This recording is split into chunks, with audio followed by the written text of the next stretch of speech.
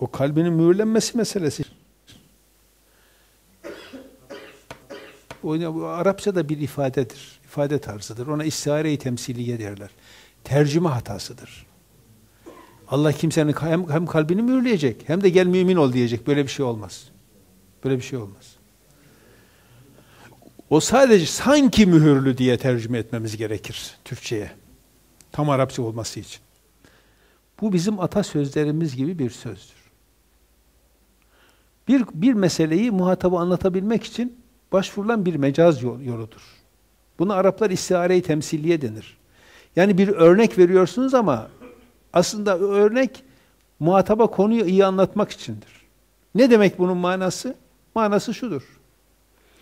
Ya bu kafirler uyarsan da uyarmasan da inanmıyorlar. Şu andaki durumları.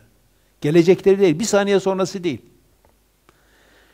Diyor ki sanki, bakın burada sankiyi koyacaksınız.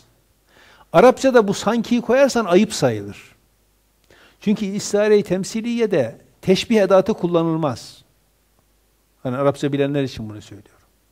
Teşbih edatının kullanılması ayıptır. Ama bu Arap dili değil, bu Türk dili. Oradaki terimler burada aynen kullanılmaz ki. Onu tercüme ederken mecbursunuz o edatı kullanmaya. Yoksa anlaşılmaz. İşte buradaki gibi olur. Şimdi meal şudur. Ya bunlar inanmıyorlar.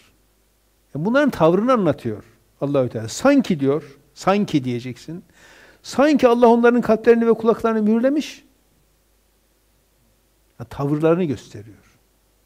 Onların gözlerine de perde germiş. Onun için seni ne dinliyorlar? Yani seni ne dinliyorlar? Ne gösterdiğin şeyi görüyorlar? Ne de söylediğini düşünüp anlamak istiyorlar. Niyetleri yok. Kendilerini kapatmışlar bu işe.